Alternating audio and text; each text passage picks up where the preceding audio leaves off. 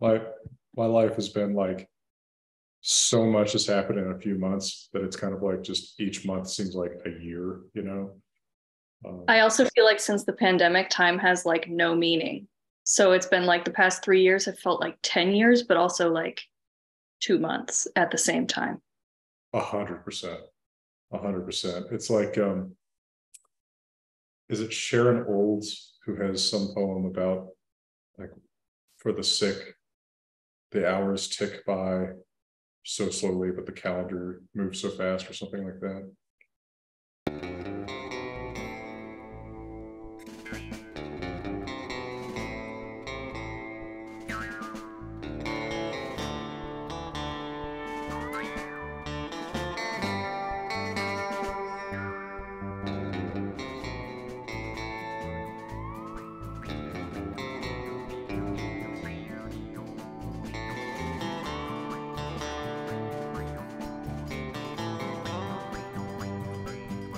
Anyway, well, Kelsey, very happy to have you. And to our Patreon supporters out there, very happy to have you here as well. This is our first Patreon interview in a little while, or maybe it just feels longer to me because how slow everything is passing. But we have here with us today Dr. Kelsey Fuller-Shafer, and we know each other because you were my teaching assistant at the University of Colorado. So you have long experience of the unique misery of working with me. Why don't you start out by telling us a little bit about where your career path has led you since then? Sure. Well, I will say that it's not that big a misery because I keep saying yes. So my PhD is actually in musicology. But because of the state of academia right now, because not just the job market, but also because a lot of universities are being asked to do more with less, just generally across the board, that is the truth of academia and higher education. No one really has the luxury of being a specialist anymore. You have to do about 10 different things. You have to teach a million different classes. So I started with music, but as I was doing music, I was also doing Scandinavian studies. I was also doing literature studies.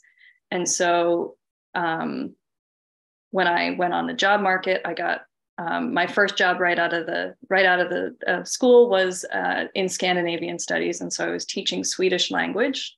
I was teaching Scandinavian literature and folklore, and then they let me teach the class that I always wanted to teach, which was the Tolkien and Norse myth class.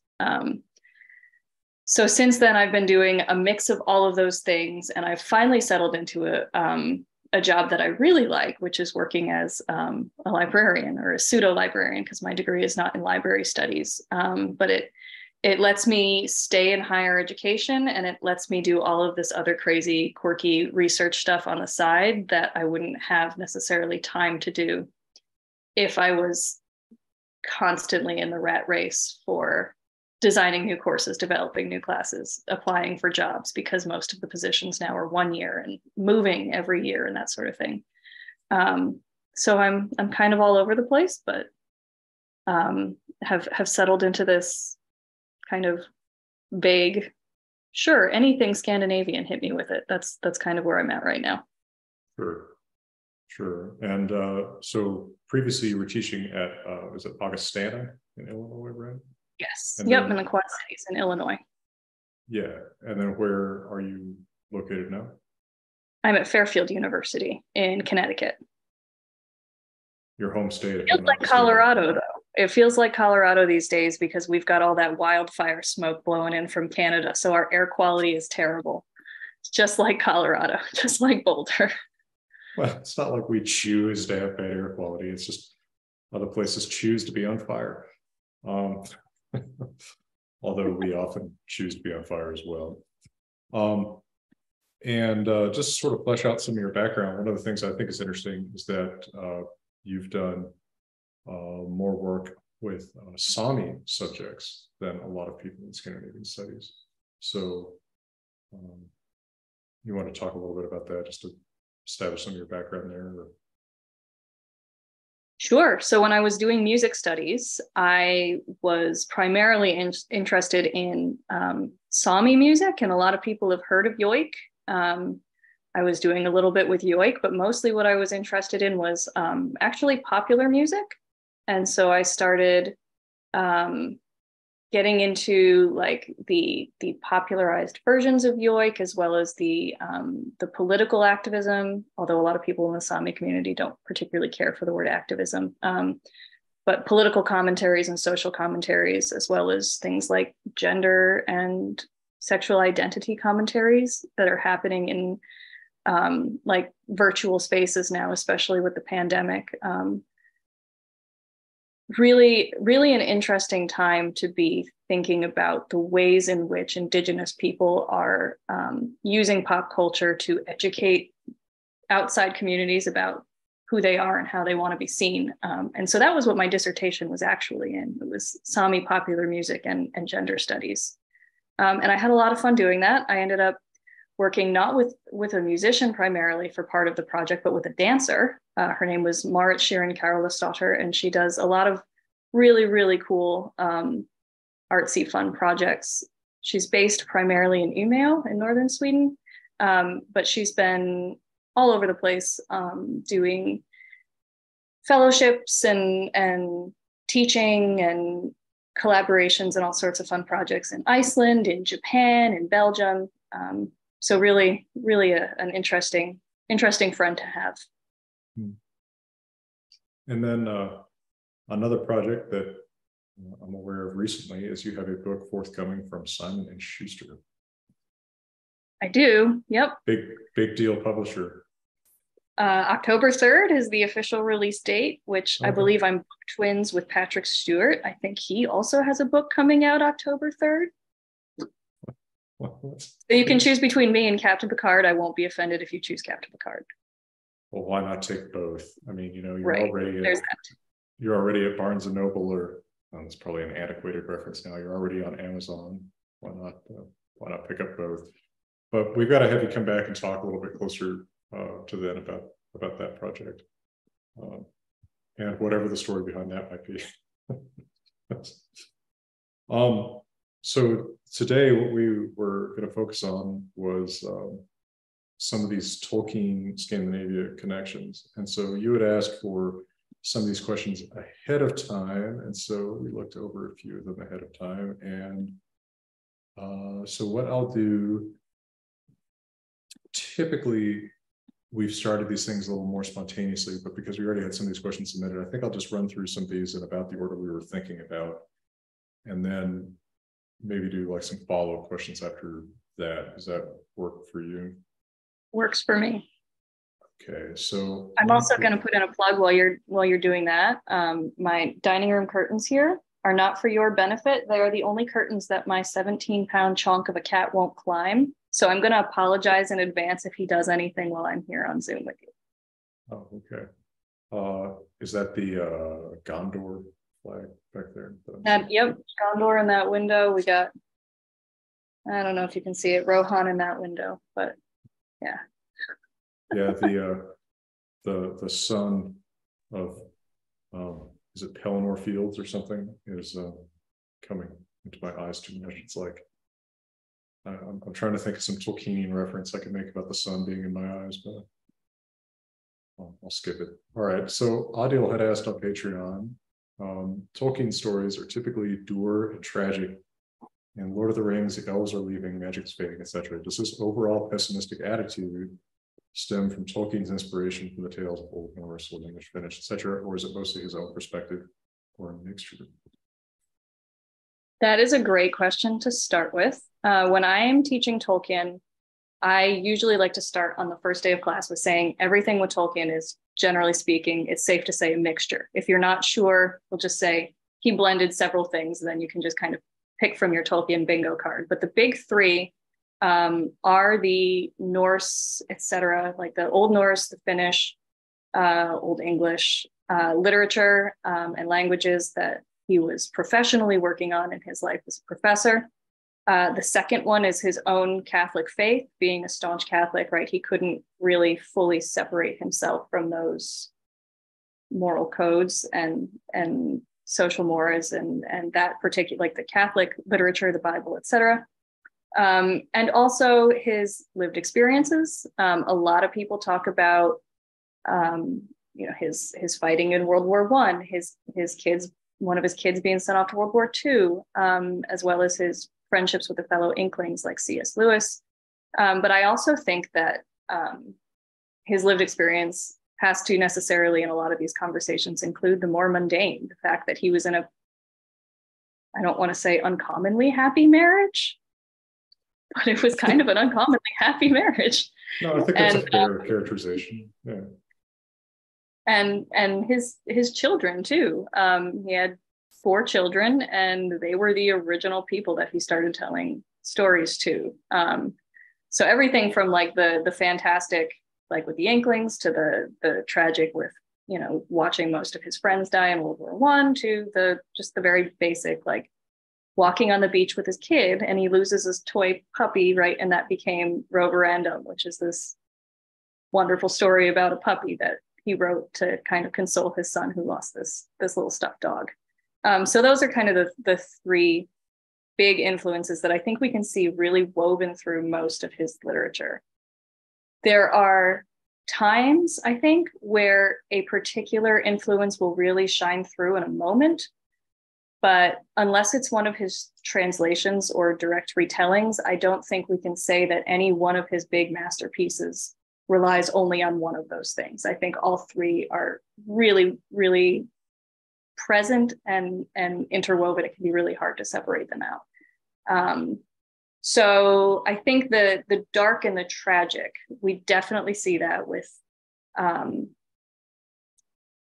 the Norse literature. Of course, Ragnarok is hanging over everything like a dark cloud. You can never really pull that end times out of any of the Norse literature. It's always there. They're always worried about it. They're always trying to prevent it, even though they can't, right? And it becomes this dark, tragic cloud that hangs over most of Norse mythology.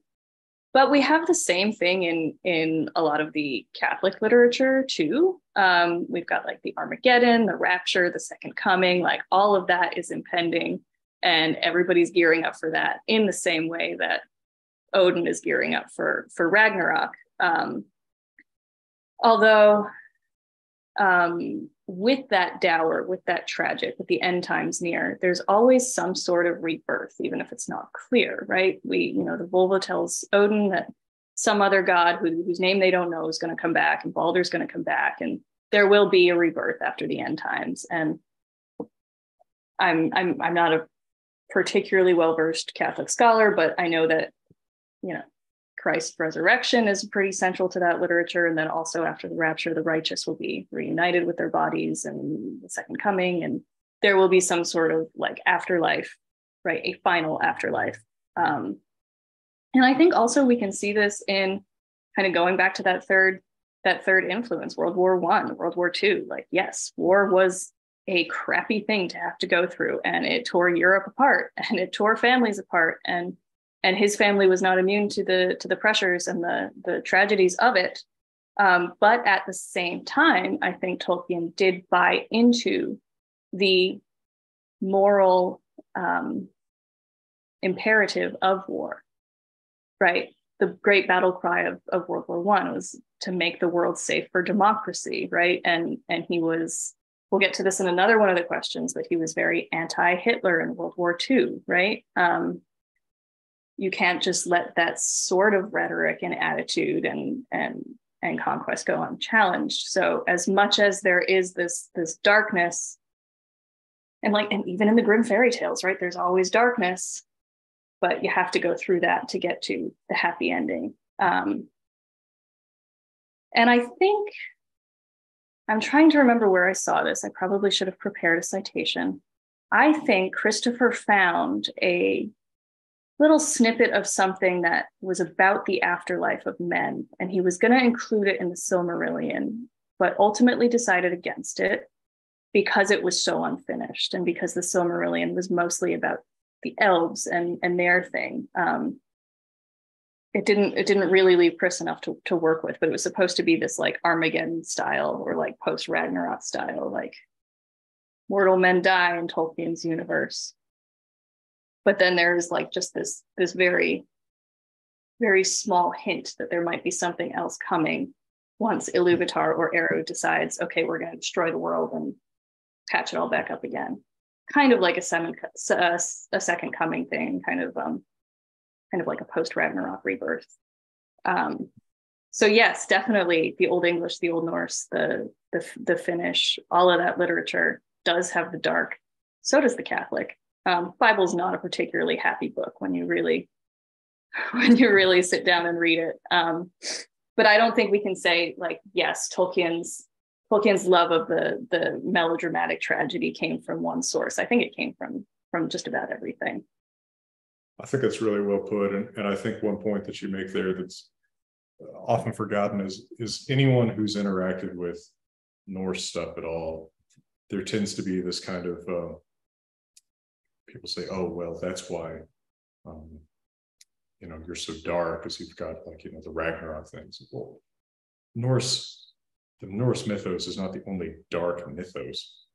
I mean, I think maybe people miss this a little bit because I guess sort of the dominant paradigm in which people reading or approaching Tolkien have grown up in is a sort of Protestant or post-Protestant, very lightly biblical worldview that doesn't have a lot of those dark elements that a more traditional Catholicism like Tolkien's did embrace.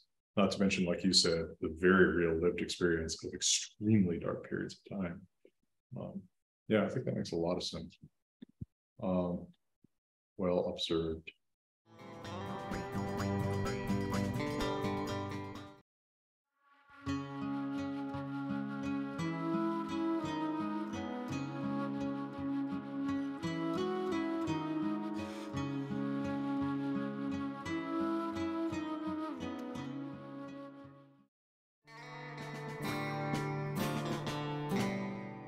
So Dylan asked, something I've become increasingly curious about is the connection between the Norse mythical tradition with Tolkien's early goal of creating a mythology for England that lifted heavily from the Norse, which he ultimately abandoned. I can only assume that Tolkien, having fought in World War I, having watched his son fight in World War II, would have butted up against Hitler's appropriation of the Germanic tradition and iconography. Do you think this played any influence on his creative process, such that he was, in a way, retaking something that he cared about? I ask because I know that Hitler wasn't just obsessed with the myths, but the language as well, at one point requiring parents to name all new children using traditional Germanic names and renaming places in East Prussia to bear German names. Yeah, so there's a really famous letter, and it's in like the letters of J.R.R. Tolkien, if you're interested in reading some of his. Like there's a lot of insight into his creative process in those letters. And the good news is that maybe a decade ago, somebody updated the index. So it's a lot easier to use that particular document. There's a letter that he wrote to Michael while Michael was in military academy, Michael, his son, during World War II, where he calls Hitler a ruddy little ignoramus, often quoted rather just Tolkien in his ability to insult somebody like that. But I think it's also important to remember that the process of Germanifying Old Norse everything, the mythology, etc., for nationalistic purposes, specifically for Germany, started long before Hitler. We could go back to Wagner if we want, and the Ring cycle, and taking the story of Sigurd and Brunhild and that we know so well in Norse myth, and using kind of a Germanic take on that, and also like really, really amping into the oversaturated, not just operatic style, but also German nationalism. So it wasn't Hitler who started this process, although I will say that Hitler did take it to the next level in too many ways. But it's funny, like even if he said that he was not going to write a mythology for England, right? We said like, okay, he kind of abandoned that. I don't know that he ever actually did abandon it, because he does create a mythology and it is very influenced by like Anglo-Saxon and Norse ideals. And I don't think his stories are particularly universal. So I think what he ended up writing, whether he saw it as successful or not, was a mythology for England. So he in the beginning wanted to write something that was evocative of a pre-Christian mythology. And now, so for a man who was born in the 20th century, or well, he was a man of the 20th century. I think he was born at the tail end of the 90s. Anyway, he had very strong opinions about the Norman conquest. And I don't know if this is just the British guy hates the French and will take it like as far back as he possibly can. But he blamed the Norman conquest for the shortage of like real satisfying, sustainable Anglo-Saxon literature, culture, and material to draw from, right? So when we look at British mythology, what is it, right? We have these documents like Beowulf, we have the King Arthur stories, but it's all very Christian, right? King Arthur is very much a Christian king with Christian morals. And so if we want to know where we were at before that, right? Where was England at before that? What came pre-Christian? He blames it on the Norman conquest. We don't know, and saw that as like, how come we don't have something as amazing as these Norse myths that they have in Scandinavia, or as amazing as the Kalevala that they have in Finland? We don't have something that old that we can, cling to and elevate and have a literary nationalism, if I can accuse him of that, like what he was looking for. So I don't think he ever really let go of that. But how much of his interest in language was motivated, particularly by reclaiming some of the German traditions, both literature and language from Hitler, I don't really have a great answer for that. But linguistically speaking, I think we can say that he was really all over the map. So if we look at Sindarin, right, the Elvish, one of the forms of Elvish that he wrote, probably the most fleshed out, it's very similar to Finnish, not German. If we look at Dwarvish, right, when you write it all out, it's in runes, it looks very similar to Futhark, but phonetically sounds a lot more like Hebrew. So I really think he was kind of just a language nerd, having fun with languages, and also happened to hate Hitler. And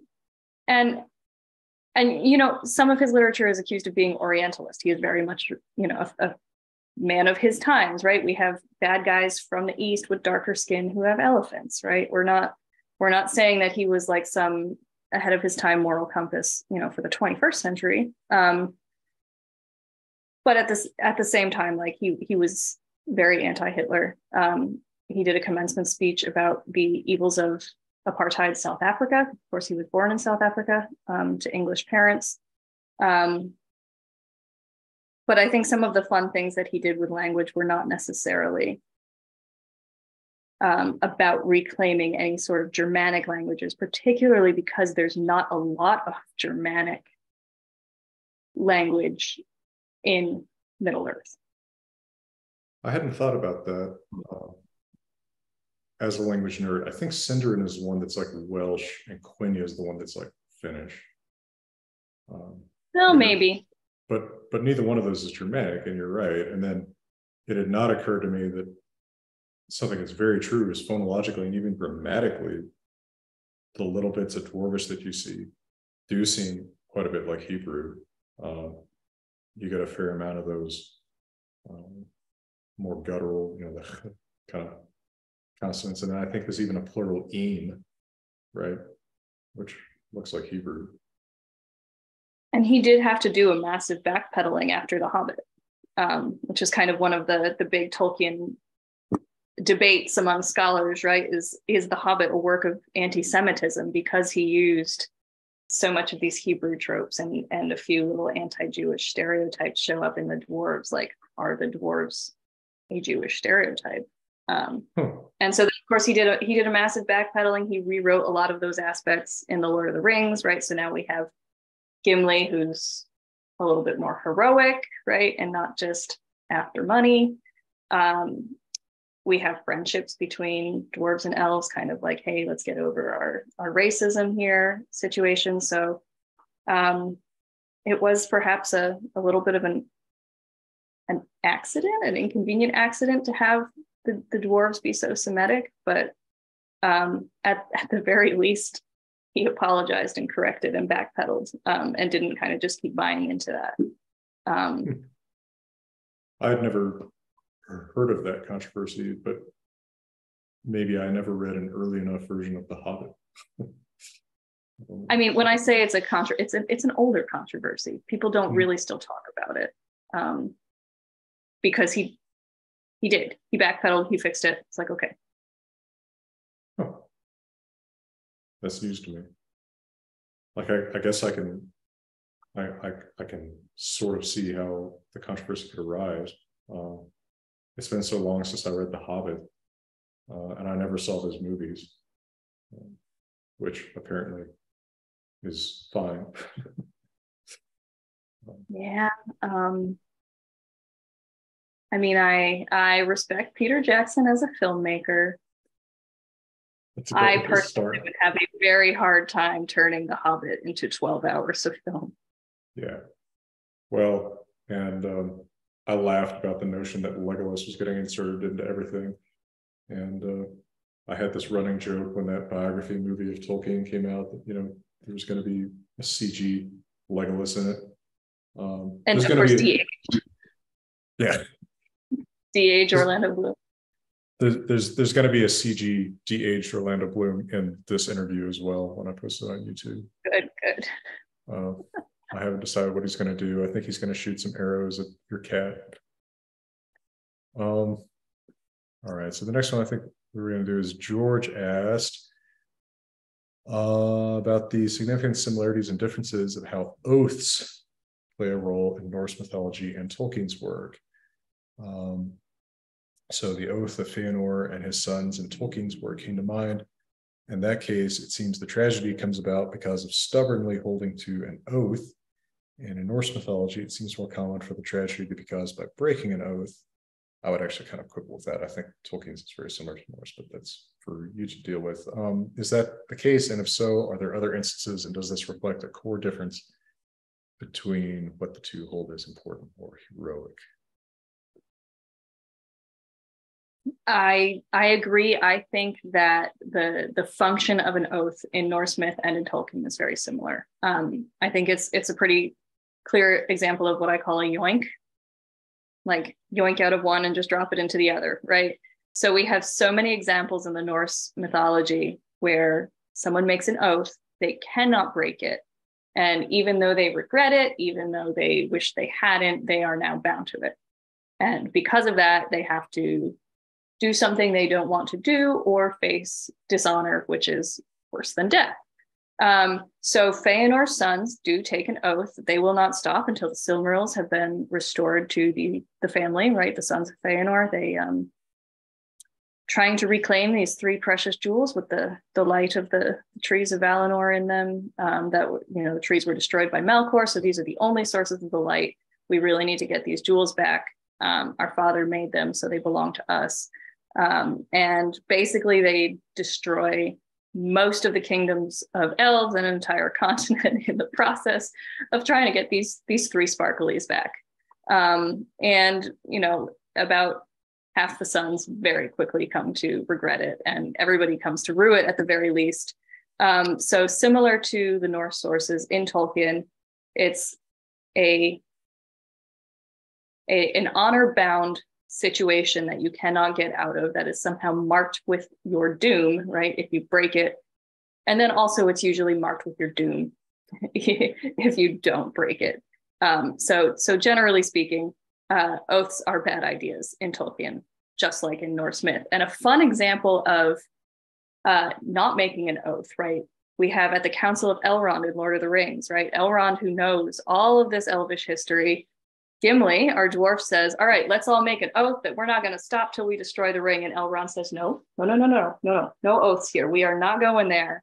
Bad things will happen if you do this. And Gimli's like, are you sure? Are you sure? And Elrond's like, yeah, no, we're not doing this, right? Because had they all made that oath, they would then have been bound to that oath. They would have to stay with Frodo until the ring was destroyed.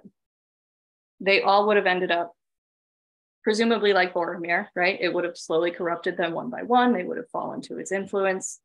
And then they all would have, as Boromir tragically did, end up being forced to break that oath by the ring's corruption. And we wouldn't be able to see them all kind of split off and do their own mission, right? They had to go and help Theoden and Rohan. They had to go save Rohan. If they were bound to follow Frodo, they wouldn't have been able to do that.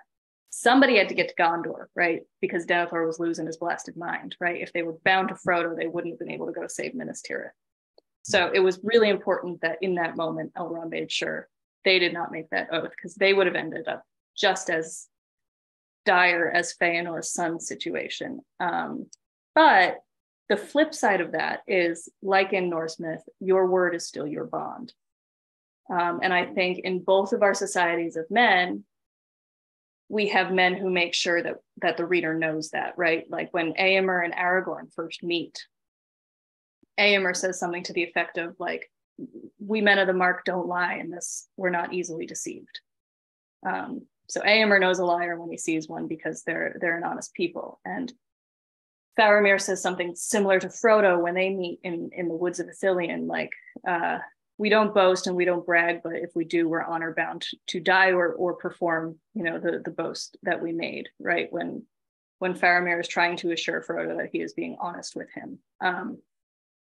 So what happens when men do break that oath? We see that with Aragorn's army of the dead, right? They are the oath breakers. They made the oath. They didn't follow through. Now they are cursed to this horrible undead state of just waiting until the opportunity then comes back where they can fulfill that oath and then finally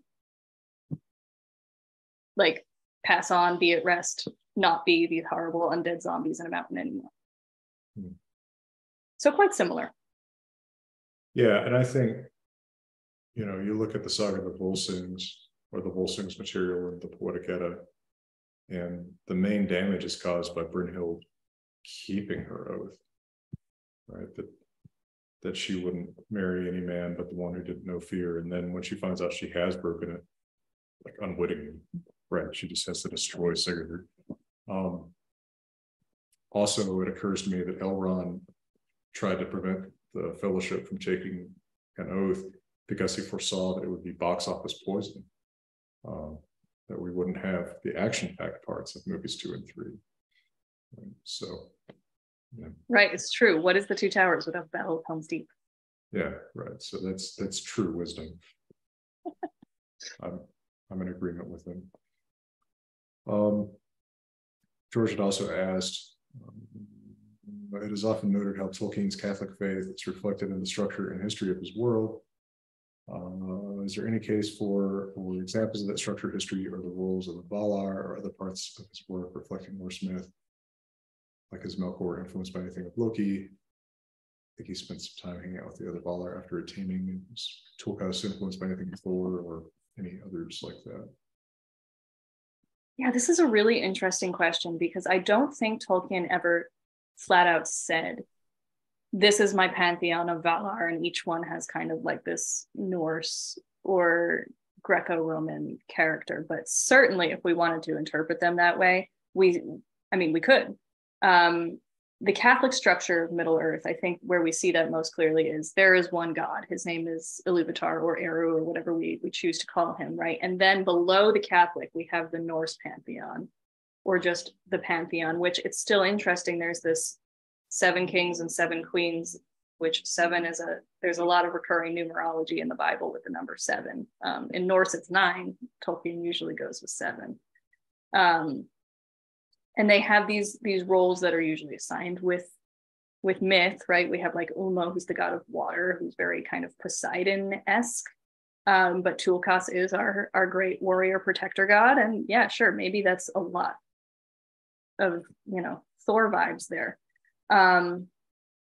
overall, I think his moral code is much more similar to the Catholic than the Norse. I think he was trying to take what he likes from the Norse mythology and then kind of soften it a little and moralize it so that, we didn't just have blood vengeance after blood vengeance after blood vengeance happening all through Middle Earth. He wanted something that was, a little more 20th century children's story friendly.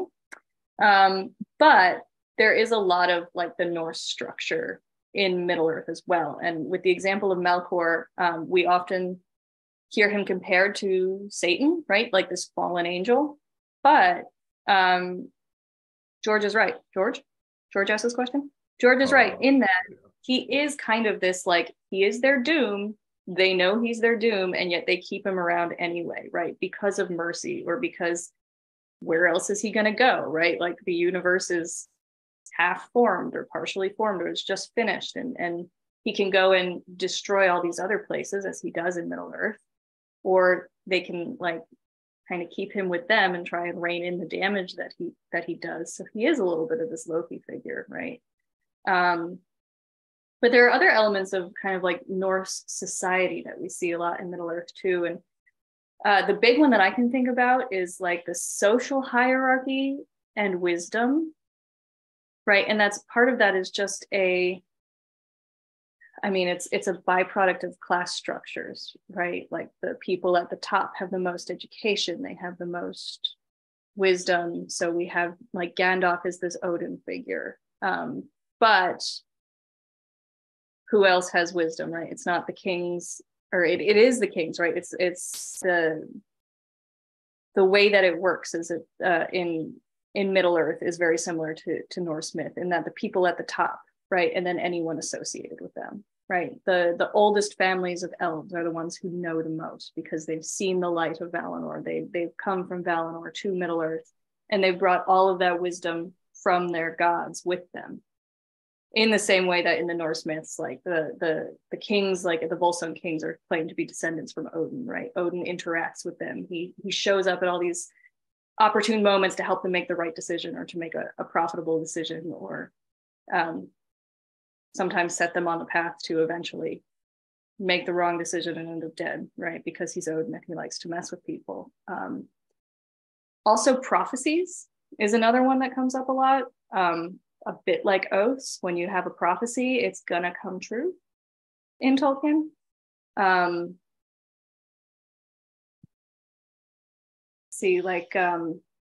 The big one is the Witch King of Angmar, right? Like, not by the hand of living man shall he fall. So coincidentally, who does he run into in the battlefield, right? He runs into a woman and a hobbit, who are, the only not men, the only ones who have a chance to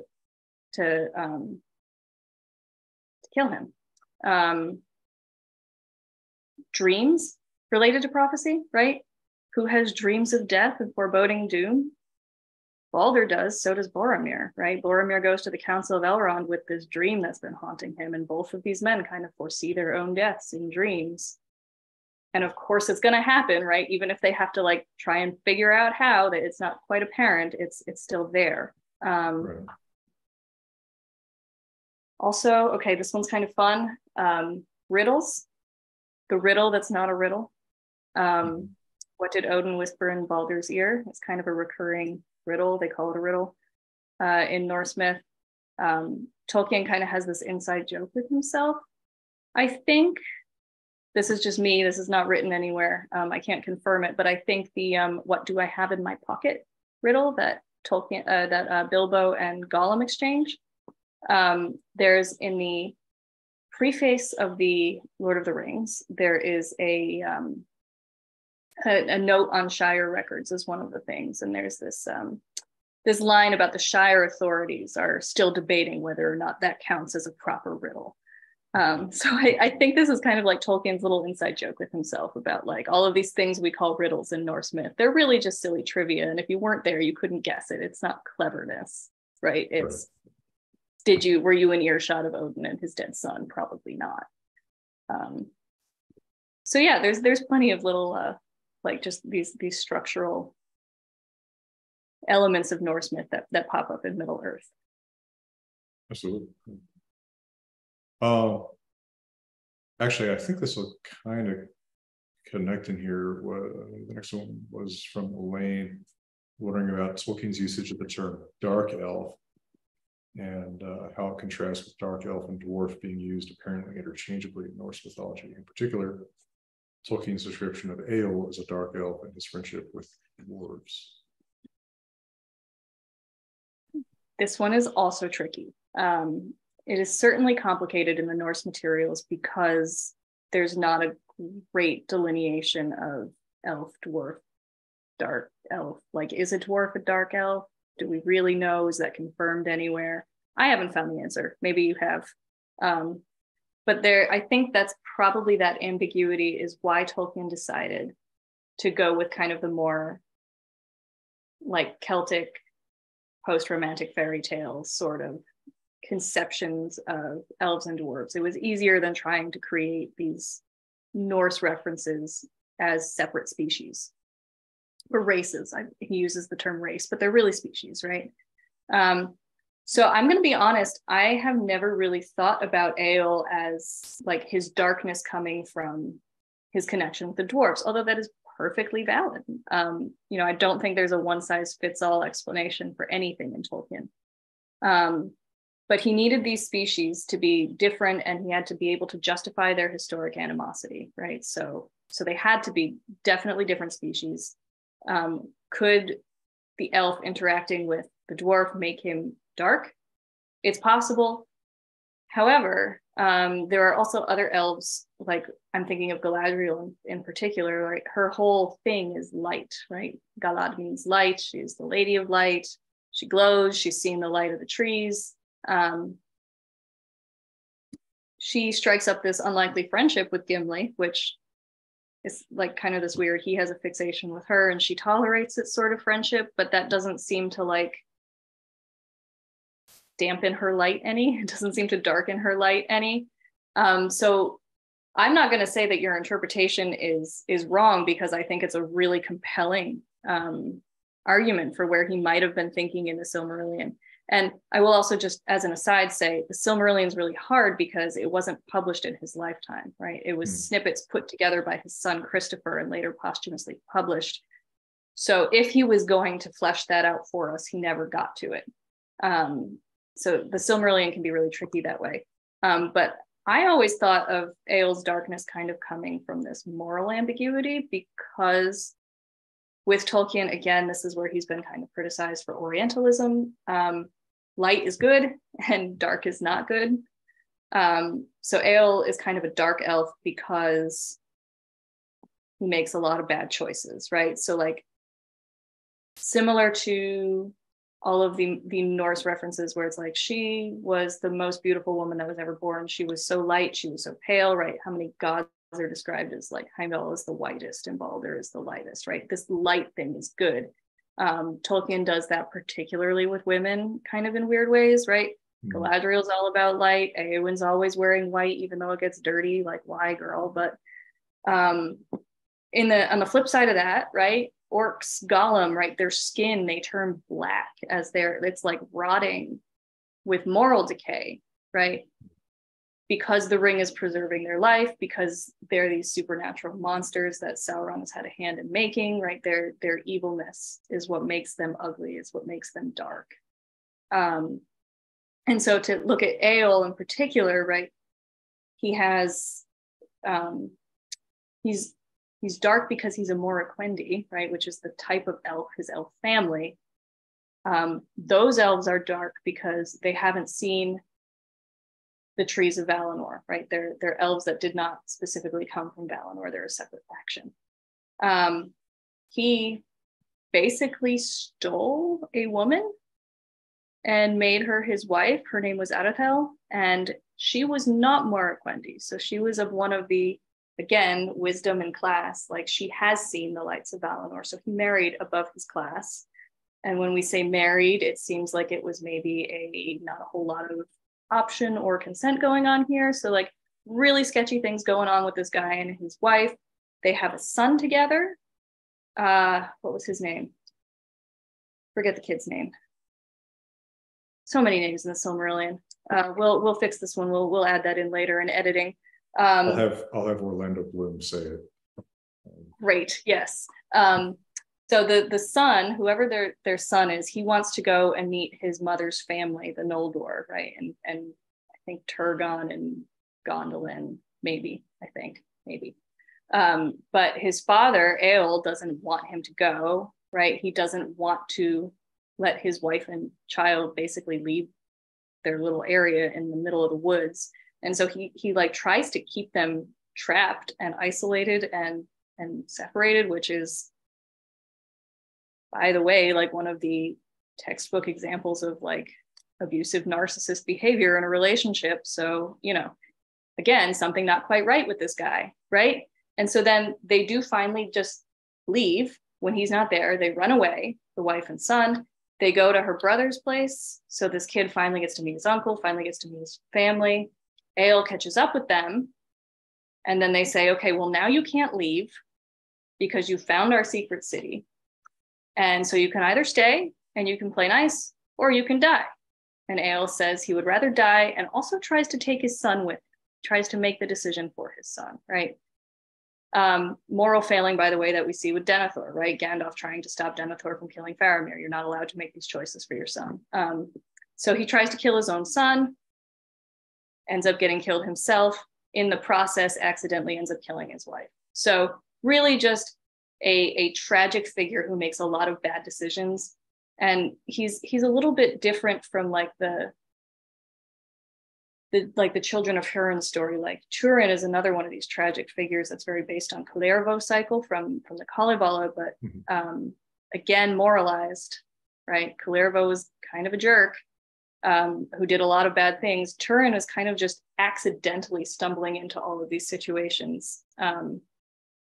But Eöl here is a little bit closer to the original Kullervo, where he is making these choices. He's calculating them. They're not accidents. They are like his own moral failings. So I think in that case, we see these very Norse-like situations, mythological and supernatural situations, but again, tempered with this Catholic sensibility or code, moral code. That's how I've always thought about his darkness, if that makes sense. I think it's all well put. Payson asks, are we not meant to post questions or anything with you? No, not exactly, but we had some that were pre-submitted, so we're going through those. And we've got at least one more of those because Pauline had asked. All right, so there are a lot of, actually it's kind of Blake and Pauline together. So Blake had first said, so there's a lot of really obvious connections between Norse mythology and Tolkien, like Turin, Bars killing of Glaurung, the Northern courage idea, etc. But what are some of the less well-known connections, ones that might not be very obvious, even to people who are well-versed in Tolkien and Norse mythology? Yeah, so actually we were just talking about Turin, right? Turin is kind of, so I will also point out Tolkien did a translation of the Kullervo cycle as like separate from Middle Earth. So he was very into the Kalevala stuff. And Turin. Published? Sorry? Is that published?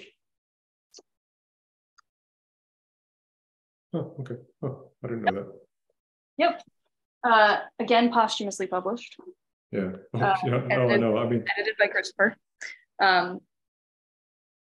So he was definitely like Turin was definitely Kalevala on the brain. But yes, there is also like the Smaug and Bilbo.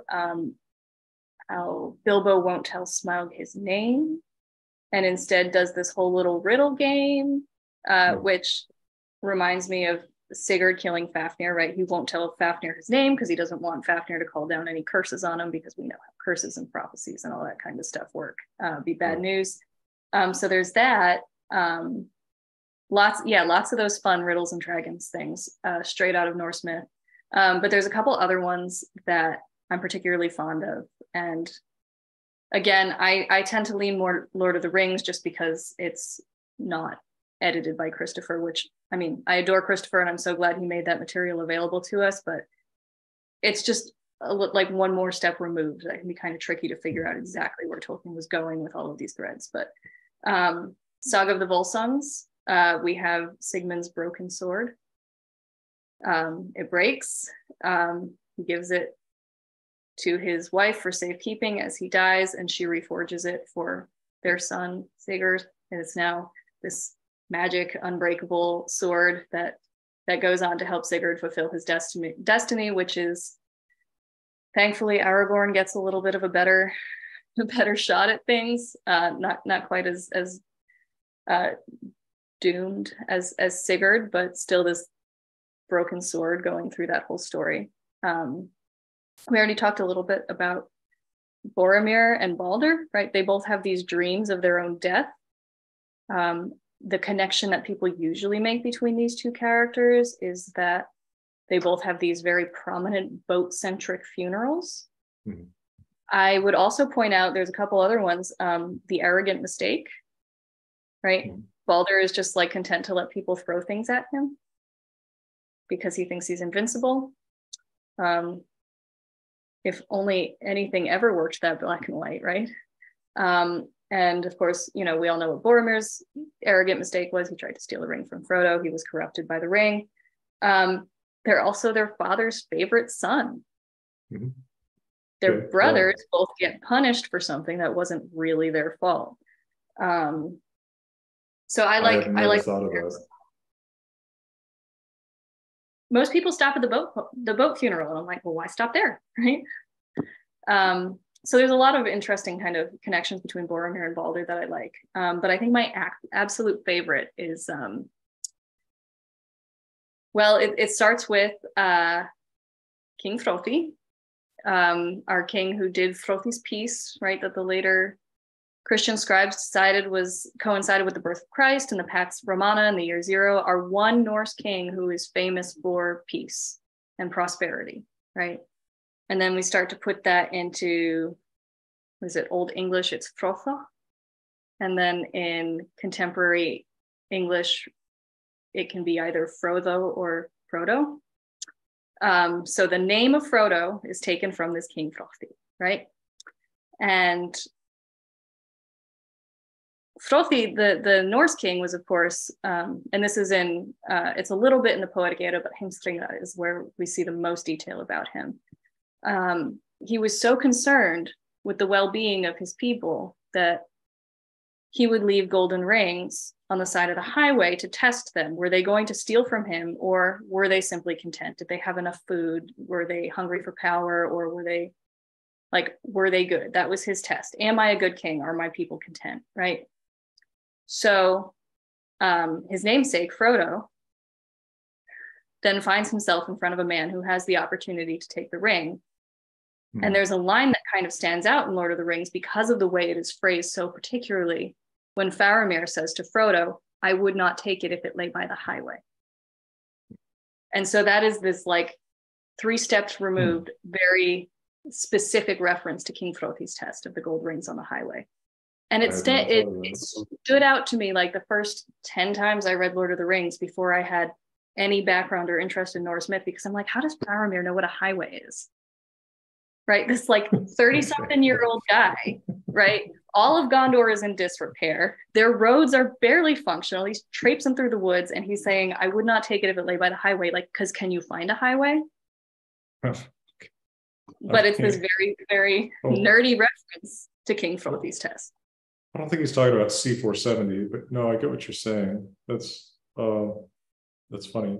No, I had never thought of that connection with the Frothy story, or that there was some distant shout out between Frodo and King Frothy. I mean, if we're gonna name a hobbit after a Norse king, it would have to be the one who was very concerned about food. That's kind of true. Incidental question while I check. So I think there might have been another question that we came upon later. How many times have you read The Lord of the Rings? You said the first 10. So, I don't know.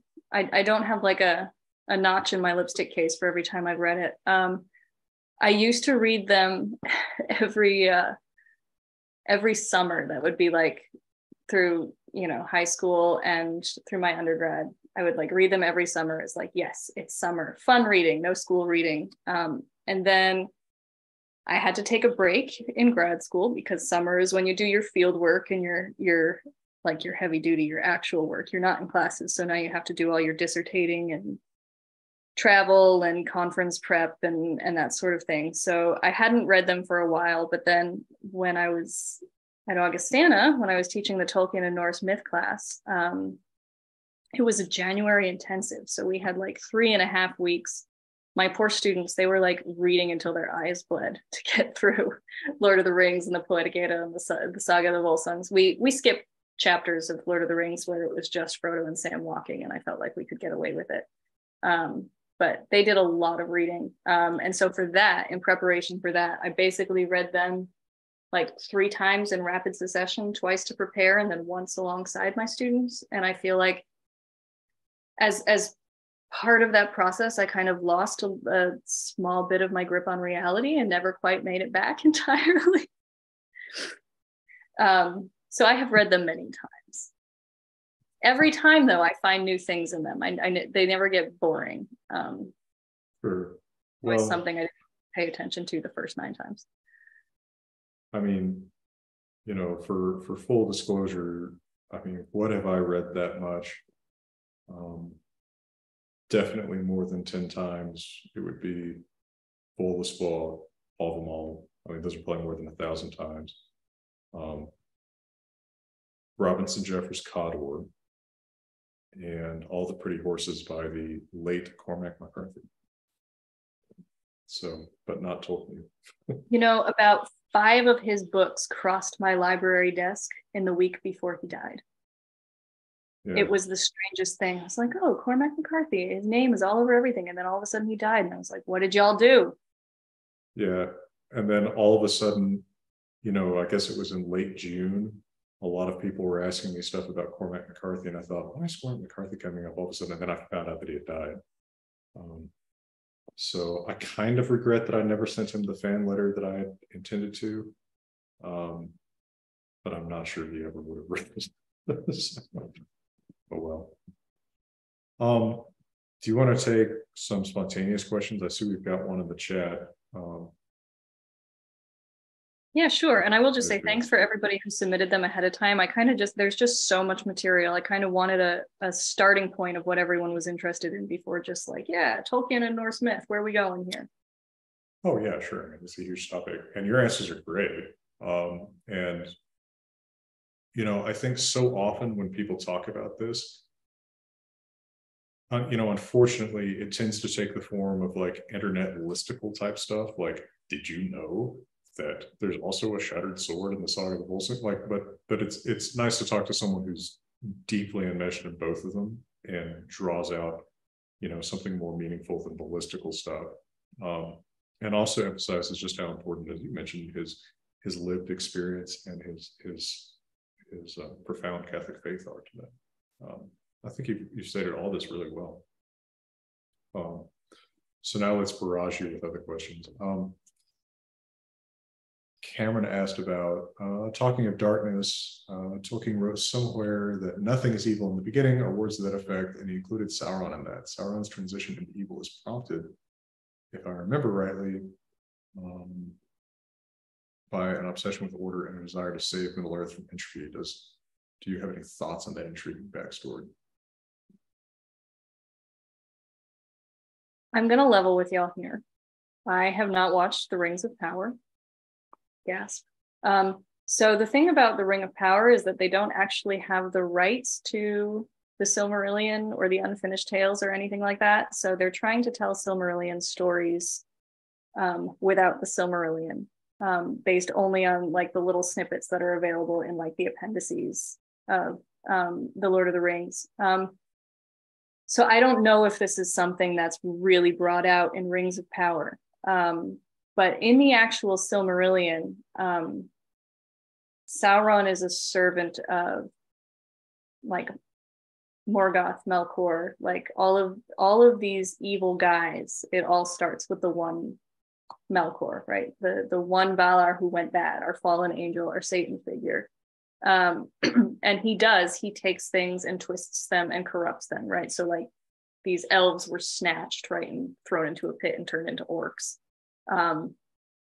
He's gotten Goliant, his massive spider, right? She's the mother spider that spawned Shelob, and perhaps maybe also the spiders in the Hobbit, although at that point he wasn't even thinking about any of this, right? Because the Hobbit came kind of before any of the Middle Earth mythology was really fleshed out. But I do think it's interesting that even Melkor might have had some what we might call justifiable goals. It's like good and evil is usually pretty concrete in Tolkien because it's drawing from like the classic fairy tale imagining. But like even Napoleon thought he was doing the right thing, right? Like Melkor saw parts of the universe that didn't exist the way he wanted them to. And Eru, the main god, was like, no, we're not doing it that way. And essentially all evil came from stifling Melkor's creativity, right? Which was mostly motivated by like power lust, right? But it started with stifling his creativity. And so most of the evil things that are attached to him were evil because of him. They did start off a little bit more relatable, right? And then power corrupts and absolute power corrupts absolutely. And so that kind of the motivation to conquer all of Middle Earth and change, right? Essentially the god's design. That's what Melkor and his servants are trying to do. It did start off because he told him no too many times. It's like a childish temper tantrum between gods and demigods. And by the way, you can stop us at any point once you decide you've spent enough time here, because there's some questions that are starting to get more numerous. So Payson says, and I think this connects a little bit back to one of the earlier questions. It seems Tolkien had a strong mission to share the beauty and depth of pre-Christian culture with other generations, and was pretty successful in that, representing the lore in the novel format for our times. Funnily, his mission was similar to Jackson in this way, and I originally read that as Peter Jackson, but possibly means me. Any thoughts about that? That sounds like a question for you. Well, what part of it? Like representing stuff in a novel format? Right. Do you see yourself as a Tolkien-esque figure wherein you have this old material that is, you have to be a Nordic philologist to really parse it out, and then you translate it, and then you turn it into something that speaks to 21st century audiences, and I would perhaps say Cowboy Have 'Em All. So I'm going to throw that one back at you. Yeah, maybe the Cowboy Have 'Em All, but like I think that's the only example of something very similar, where you're taking something from one culture and representing it for another. I mean, like to a limited extent, my translations, but I think I'm not creative the way he was, right? I mean, like I'm not making something new. Like I'm not, like Payson says poetry, but I mean like poetry reaches 5 people, you know, like it's not like a novel or a book or a movie. I don't think so. Like in my most deluded, grandiose moments, maybe I would say that I was more of a Snorri-like figure than a Tolkien-like figure, where I'm not necessarily trying to, you know, repackage something in very original stuff. I'm trying to more like just make something old approachable on its own terms more than recreate it. Because I just don't think I'm actually that creative person. You know, I'm not an artist. But that's my answer. Okay. Jay, says, you touched on this earlier, but how much Norse influence is directly from the original sources and how much is mediated through modern interpretations like Wagner? I think there's a pretty clear answer for that with Tolkien. Yeah, so with Tolkien, because he was also a professional translator and professor and like scholar of this material, he was very well versed in the original sources. And I think he would have been aware of Wagner, certainly, because who's not aware of Wagner? But his influence was directly from the text that he was reading. And he does a fair amount of, well, okay, so there's another book. You all might be aware of this one. He did a translation of the Saga of the Volsungs as Sigurd the Gudrun. And there are some parts where he's like, well, this story makes no sense. I'm going to fix it. So he's very much a scholar of the original materials, but at the same time, he also has this impulse to make something not very tidy into a little bit more ordered. So I think Wagner would have actually been kind of an annoyance to him. Anything that takes it and like does this grandiose, like massive transformation of the original sources, I think he probably would have been annoyed by it. Yeah, I think you're right. I feel a very big difference in the sense of life between Wagner and Tolkien. That's just almost unbridgeable. Like Wagner wears me out in a way that Tolkien doesn't. There's an anger in Wagner that I don't feel in Tolkien. Okay, and Sam asks, this is interesting, are there indications that Tolkien was familiar with earlier Christian school of thoughts, such as Gnosticism? Melkor strikes me as possibly influenced by Yaldabaoth in addition to the standard Lucifer. So I'm going to have to be perfectly honest. I don't even know what Gnosticism is. So it's I'm going to save that. It's deep cut B-side Christianity. Right. Yeah, I got nothing. I'm so sorry. That's all right. I'm not very familiar with it myself. If I had to guess, and again, take this with, a grain of salt, get your salt and lime ready. I think Tolkien really did think of Catholicism more as a living tradition, because he did live it, because he was interested in kind of proselytizing it even a little bit. Like he tried to get C.S. Lewis to convert. It backfired, and C.S. Lewis became an Anglican instead of a Catholic. But he got his wife to convert. He converted Edith to be Catholic so that they could get married. I don't know how much interest he had in any of the earlier. I like, is it an occult branch? I don't know. I'm sorry. Yeah, he strikes me as pretty orthodox in his background and opinions. But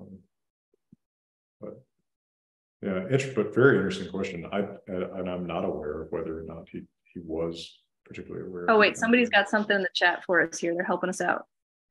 Simplified. Rising the spiritual ranks is done by gaining the secret knowledge. Ooh.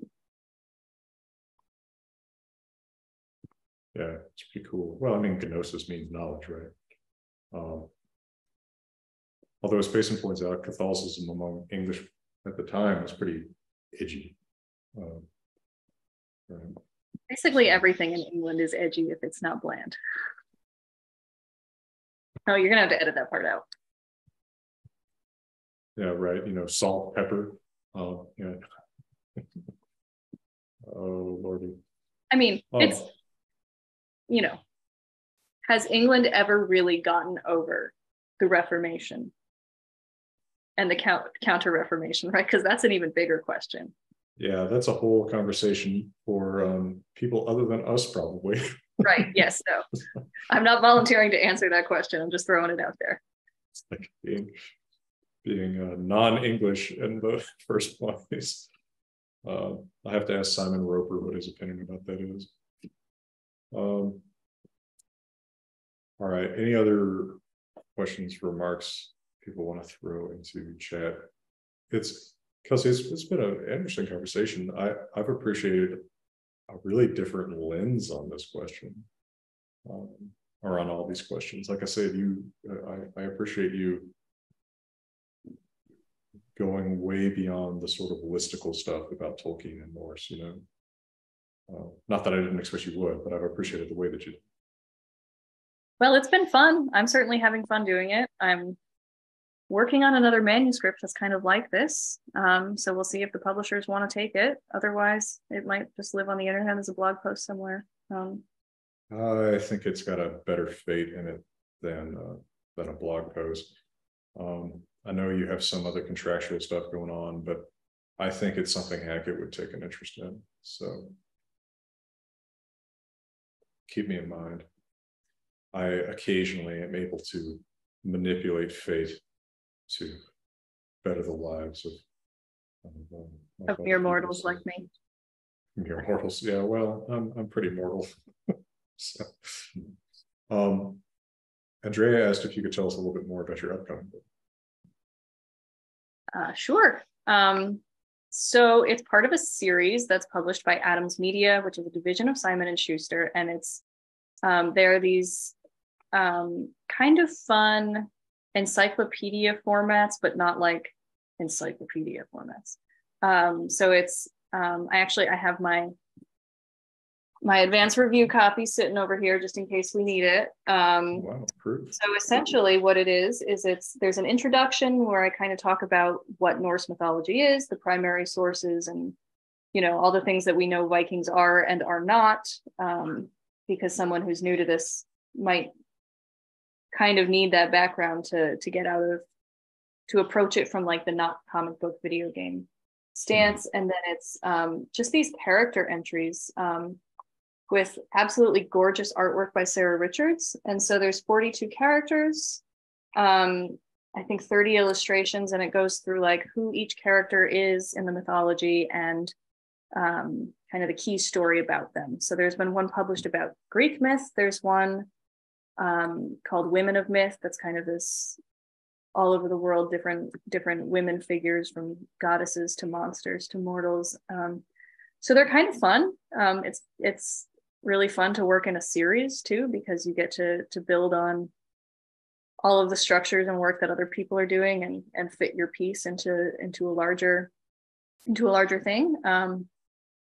But I've also really loved working with the illustrator as well, because as much as, I mean, if you all subscribe to Jackson, then you kind of know the quandaries that we deal with when we're talking about Norse myth, how much armchair anthropology and misunderstanding has gone into this 1,000-year-old game of telephone, where we sometimes lose the primary sources in the pop culture buzz, right?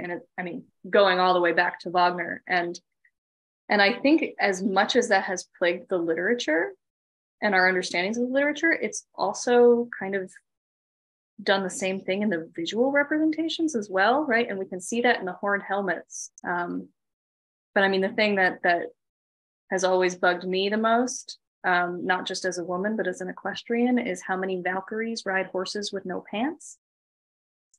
Like, we know what clothing looked like in Viking era Scandinavia, and no one in their right mind, male or female, is going to get on a horse with no pants on by choice, right? Unless they've lost a very serious bet or taken a bad oath somewhere.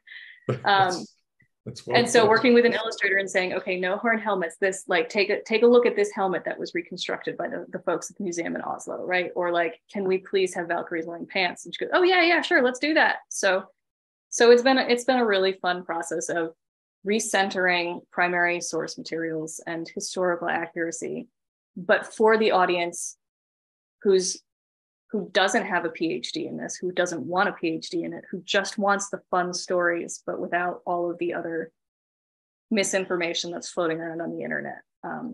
So it's been kind of a fun project. Yeah, a lot of that agrees so well with my own priorities about presenting the stuff. So they wear pants, or they wear chaps? I mean, are we going that far toward equestrian? Where is the beautiful Valkyrie picture? Super cool. here, but I don't know if we get that clear of a shot of the pantaloons being. I think on the damn great courses thing, I think actually their cover picture was one of those stupid 19th century pictures of a Valkyrie, right? And I don't think sounds kind of right. Yeah. Okay, all right. So her pants. I look at that as little as I can. In the binding there, we have this very angry woman, but she does have this kind of like Peter Jackson Eowyn style helmet and shield going on there. And I'm going to assume she's wearing pants because she's wearing a full shirt. Certainly looks more comfortable. Yeah, you're right. Mounting a horse without pants on does sound like agony. Like truly agony.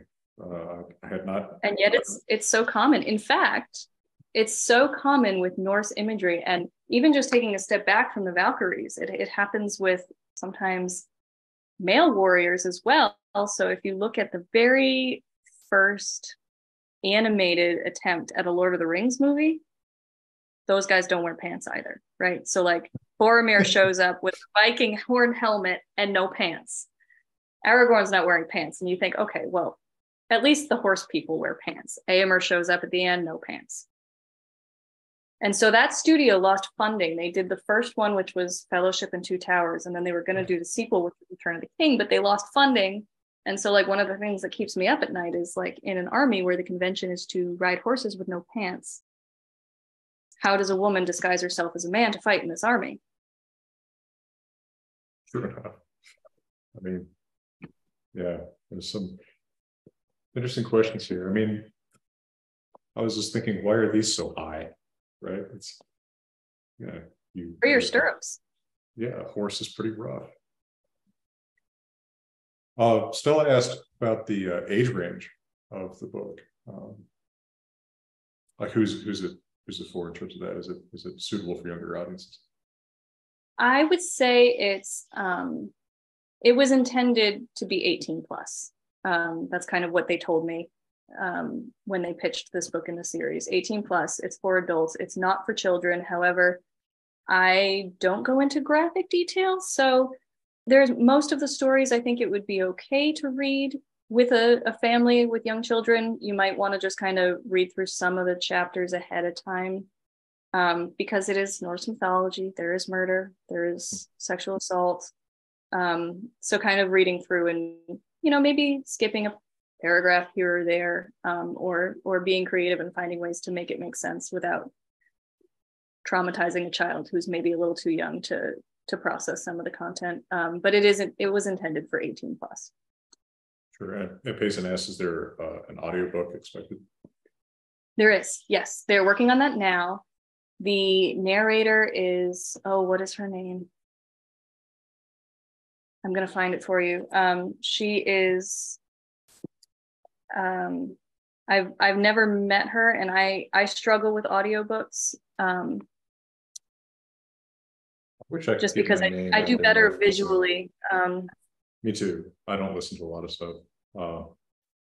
I've been trying to get my name out there for more of that kind of thing.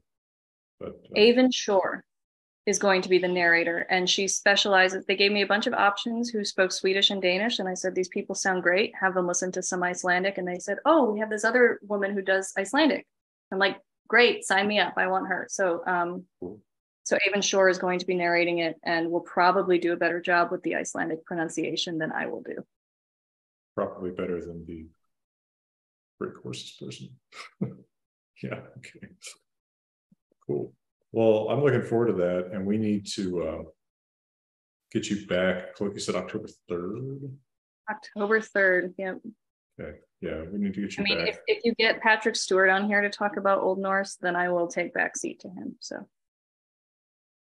I think that's pretty unlikely, but I guess weirder things have happened. So, I mean, hypothetically, I have sort of an in with Anne Hathaway, right? So, see if maybe we can get her to come on. Cool. Well, Kelsey, it has been a pleasure to talk to you again, and really appreciate all of your answers to these questions. And look forward to your book, and we'll look forward to having you back to talk about it when it's closer to being out. Yeah, it was great to talk to you all, and you asked really great questions and fun subject to talk about. So happy to do it. Well, thank you so much. Good And to thank chat you. again after all this time. And yeah, it has been too long. And thank you, Patreon, for coming. Thank you for your great questions as always. And we'll have office hours tomorrow. So see some of you back here then. And for now, I'll just wish everybody all the best.